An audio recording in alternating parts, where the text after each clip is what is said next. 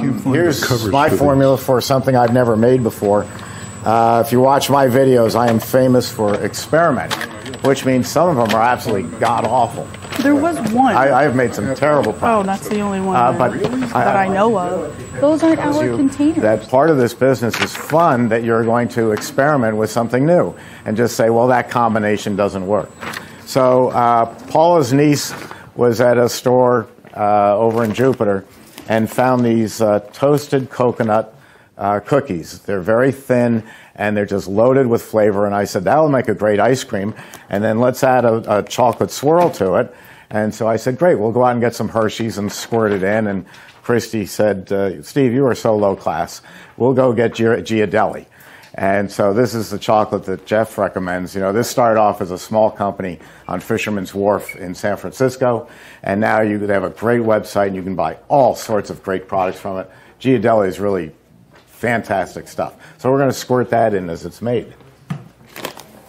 Let's see. First, we need 3.5 quarts of mix. This mix that we're using is the Meadowvale Clean Label mix. This is 16% butterfat. What Jeff was using is 10%, which is what normally we stick with here down in the South, because if you have a high butterfat here in the South, it's kind of heavy, it makes you sick, it's really hot here, everybody knows how that goes. There is a data sheet in your booklet that has the information about this clean label. A lot of customers I've been hearing, they want to be natural, they want to have no artificial ingredients, they don't want any preservatives. Well, Meadowvale, once again, has succeeded and made a clean label. So the ingredients are on that sheet, and it's a really great product. The all-natural is really important wherever you can do it. You can't always do it. But, I mean, if you're going to make bubblegum Italian ice, I tell people our bubblegum trees here in Florida got blown down in the last hurricane, so we can't we can't go out and pick bubblegum off the trees. So we have to use an artificial bubblegum extract. So if that's something that you want to make for the kids, that's fine. But people will know what it is that you're making. But anytime you can do natural is great. I don't like a chemical called polysorbate 80. I don't like maltodextrin. These are both horrible chemicals. But I have no problem with guar gum. Guar is a gum. Carrageenan is seaweed. If you need to preserve the length of the product, I see nothing wrong with that at all. You can go down the purest level to where it drives you crazy. One lady told me my cane sugar wasn't pure because I wasn't going down to the Virgin Islands and shucking my own cane and then scraping the sugar out of it. So you can go overboard. It is. Because I used to shuck. Yes, I know. I have pictures of you on the plantation. I was in a big factory. What's the difference in price between the clean label one and the traditional one? Is there a big difference? No. It's just the process. It's all going to run you about $50 for 2 bladders. Okay. See, the dairies were trying to make a product that they could put on the shelf for months and months. And the old-fashioned way of doing it was with chemicals. Now what they do is you make a clean label and they're doing ultra-high temperature pasteurization.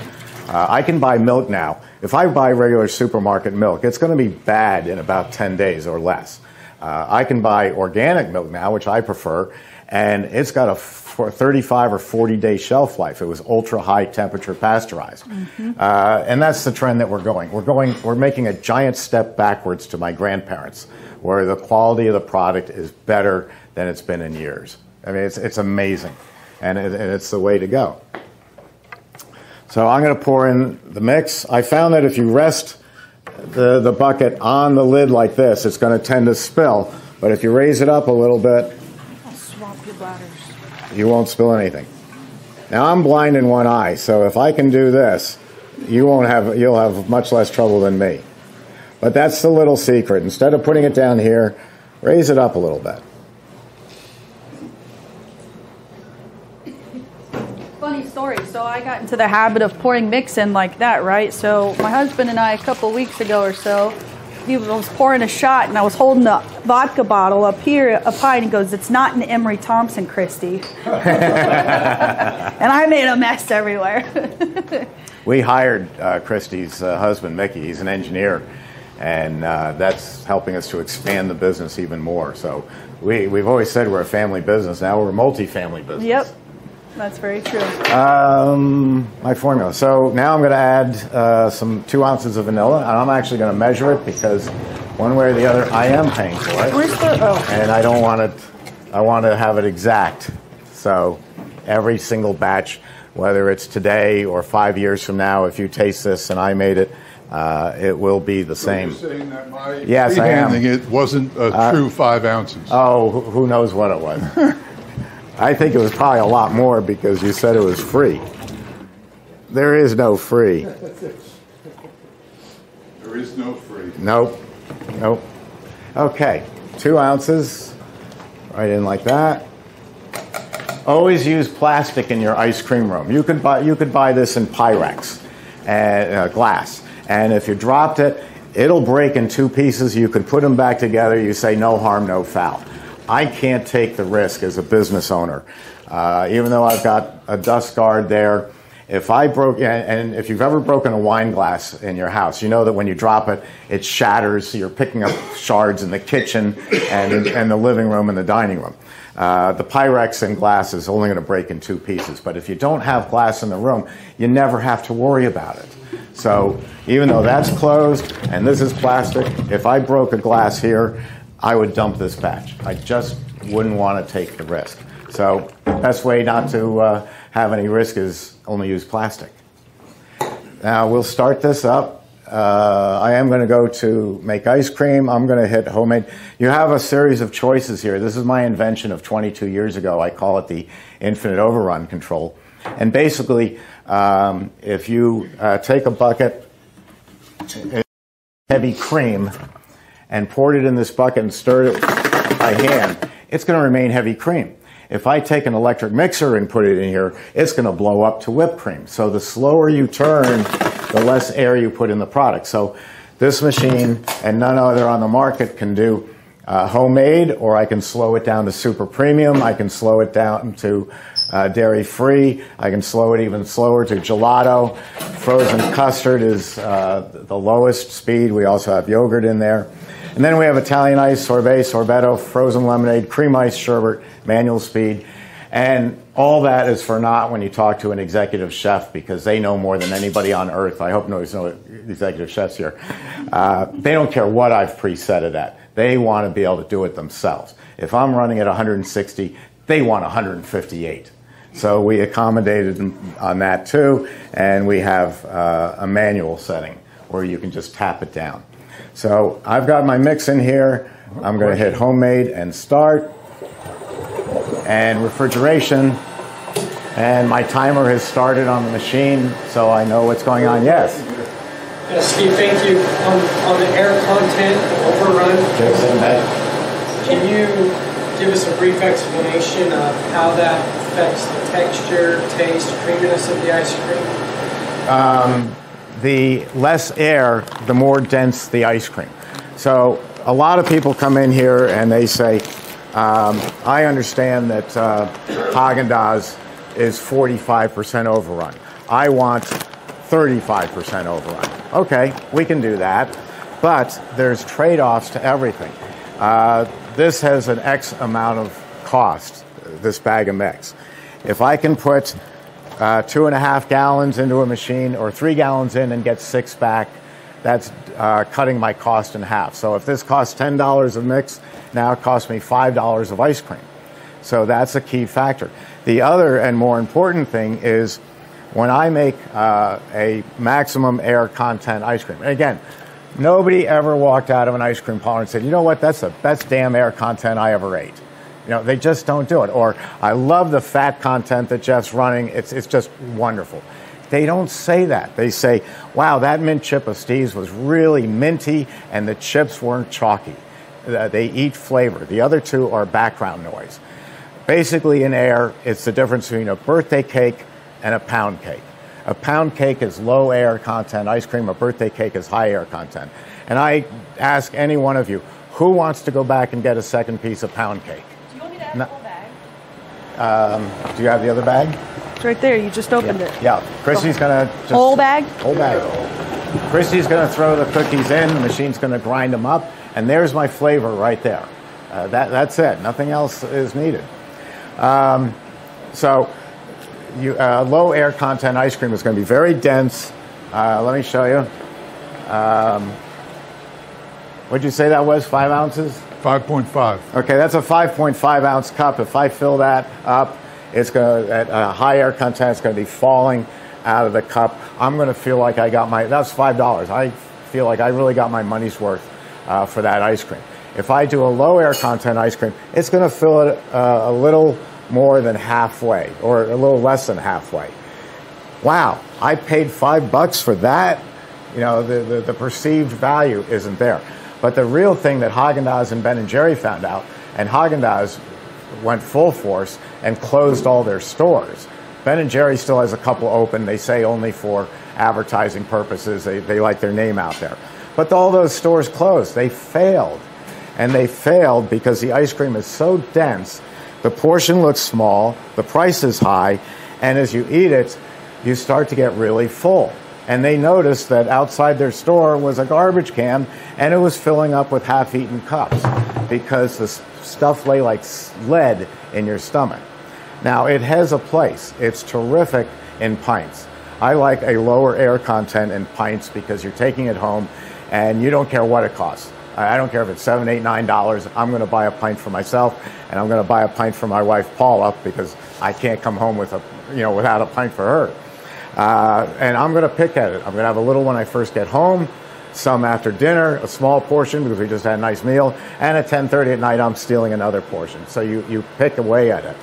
But it's looking at, you can't just say, I'm a purist and I want this. You have to say, I'm a purist and can I sell this? Yes. No, just to add on to that question. So can you set a particular percentage of, like, let's say 40% on the machine, or you alter it by just changing the speed. So homemade is 100% overrun. I've got it set at super premium, I think, is 60 or 65. Gelato is about 45. Custard frozen custard is about 35. And that's as low as you can go. Because milk, and anybody tells you, oh, our ice cream has no air in it, they have no clue what they're talking about. Just walk away from them, they have no idea. Because this is mainly water. I mean, it's in the form of milk, but it's water.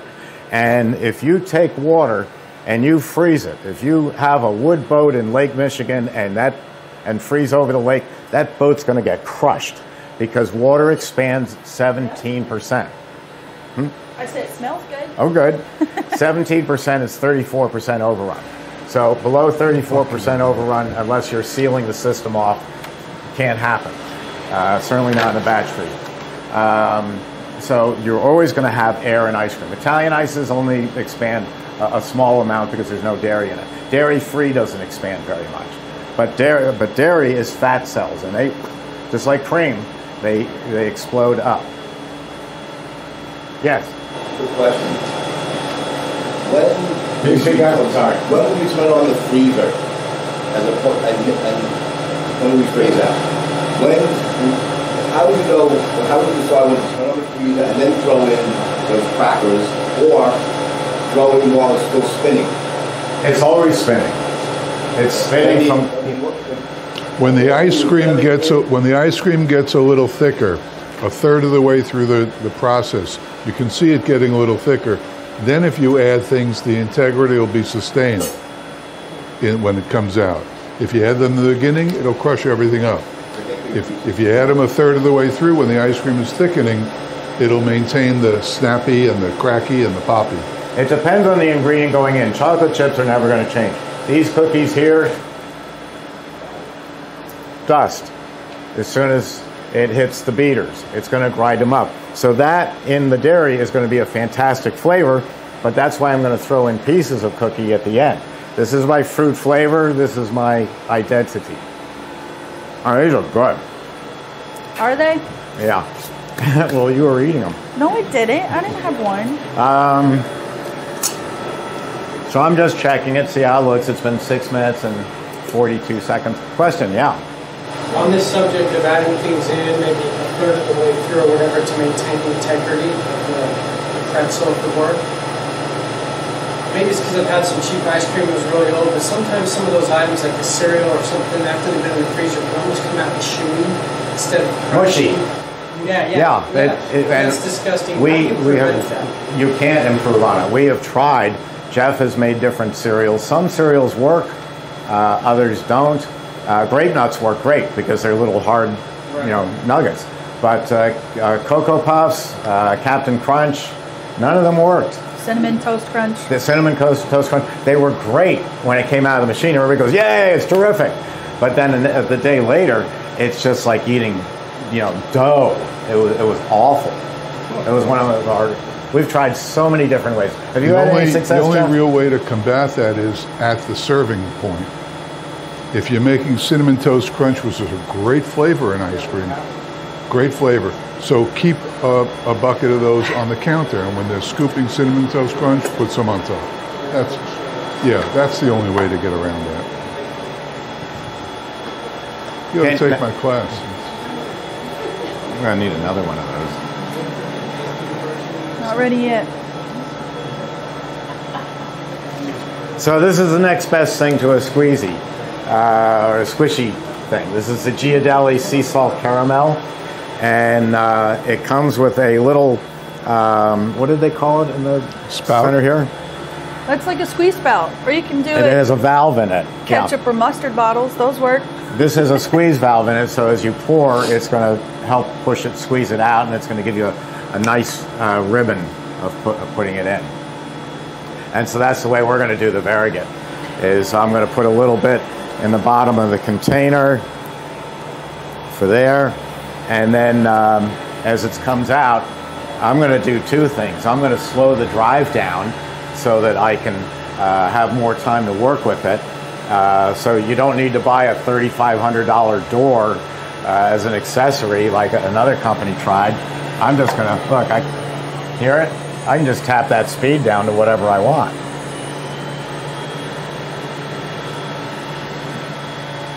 It's a simple idea, the invention, but it's an invention because nobody's ever done it before. You can't just take a light dimmer and put it onto a machine because your motor loses all its power, all its what we call torque or pulling power. When I lower the speed of this, that motor is still the same strength. And this has been around, coming up on 23 years, my invention. I did this back in the Bronx. Some people like the, go ahead. If I were to open a store, any mixing the supporting premium with the homemade, there are two different products. You mean in the same cabinet? No, I mean in the same store selling the scoops would be different. No, you have to decide what overrun you're going to do and stay there. Sure. I can't mix them up. No, only a supermarket can sell premium cheeses and store-bought cheeses. You have to have the highest quality level that you want, and that's what you sell. In fact, I was talking with a fireman who I'm putting into business, and he said, what if I make a cheaper product for my fire company to give out it when we're doing fundraisers? And I said, I had a boss that said, if you're going to sell a product, only sell your very best. Don't give away the ice cream to the fire department or the police department or the church at a lower quality level, because it's your reputation that's talking all day long. You make only the best, and that's what you sell. You ready? We don't have lesser brands of Emery Thompson. You want to pull it? Ready? Okay, Pull? now I'm going to slow it down. And if you'll open that part way, I'll get this. A little faster.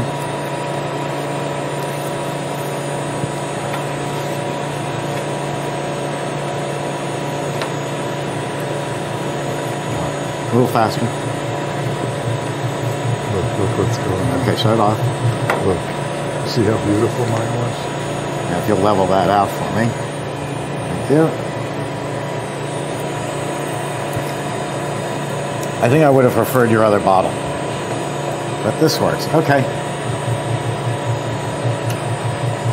Now, if you don't have two people, what you can do is just take out about a half a gallon and then squeeze it in and use a spatula. You can shut that off.